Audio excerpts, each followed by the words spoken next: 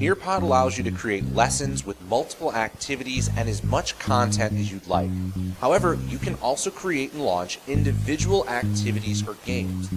One such activity is the matching pairs activity that allows students to match answers and questions, vocabulary and definitions, etc., in order to help students work on memorization tasks.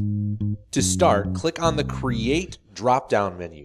From here, you can create a lesson, video, activity, or build off a Google slide deck. Click on the Activity button to access the Matching Pairs activity. Choose the Matching Pairs option from the Quick Start activities. These 4 activities are a sampling of NearPod's most gamified and engaging options. Once your Matching Pairs game pops up, you have the option to add your own pairs or look at pre-made examples. You can scroll through the library of pre-made pairs or type in keywords to find a deck of cards that already matches your lesson. These pre-made sets often include a fair amount of production value, backgrounds, and images. Whether you create your own matching pair set or are adapting a pre-made set, you can write and edit instructions for the activity. Just click on the large box at the top center of the editing page. You can add or edit any existing instructions. NearPod even has a built-in equation editor if your questions are mathematical. This way you don't have to copy and paste your equations from a third-party app. To create a new matching pair, click on the Add Pair button on the blank card template at the bottom of the editing page. In the pair editing pop-up, you can create 2 related cards. These can be a question and answer, a problem and solution, or a vocabulary term and its definition. These can be text only or include images and equations. Once you've completed editing this pair, click on the Done button. If you're adding multiple pairs at once, you don't need to click Done every time. Click on the Add Another Pair button in between editing pairs to save yourself some time. If you add an image to your pairing instead, you can upload a photo or pull it from cloud storage like Google Drive and Dropbox. Or you can search Google Images directly in the Upload pop-up menu. Use keywords to find the right image to match your question.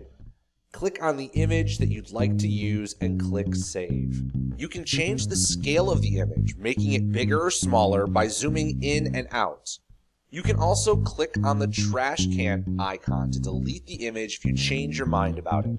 To gamify the matching pairs activity even more, you can add a timer. Once you click Add Timer, choose the total number of minutes and seconds that students will be allowed to match. Then click Add when you're done. If you repeat the matching pairs activity as a review activity, for example, you can shorten the timer each time. Add a little bit more pressure each time. It helps to see the student side of an activity. NearPod activities usually have a preview button that you can click. It will open the student's view of the activity itself. From the preview, you can play around with what happens when students incorrectly match pairs. If they need to see the card more closely, they can click on the arrows to expand the card. When the cards are correctly matched, the cards will turn green with a check mark.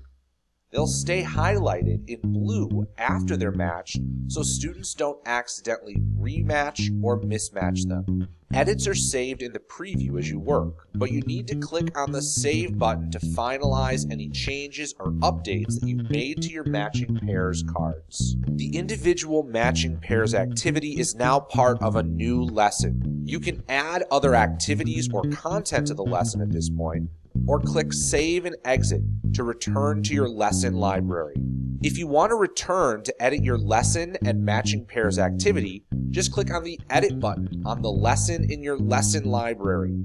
The Edit button is in the bottom left corner of the lesson itself.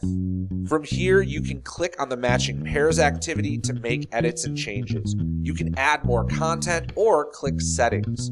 In the Settings menu, you can name the lesson, type out a description of the lesson, including keywords or tags, add a grade or subject to make the lesson easier to search for. You can also turn slide transitions on or off from here. Once you've edited your settings, click on Submit. If there is nothing else to add to your lesson, click Save and Exit. Once your lesson with the matching pairs activity is completed and saved, you can share it out to your students. If you click on live participation, you'll have control over the pace of the activity. If you click on student pace, students are in control of the activity. Once you launch the activity as live participation or student pace, NearPod will share a code to allow students to join the activity. There are also options for sharing the link through Google Classroom or email.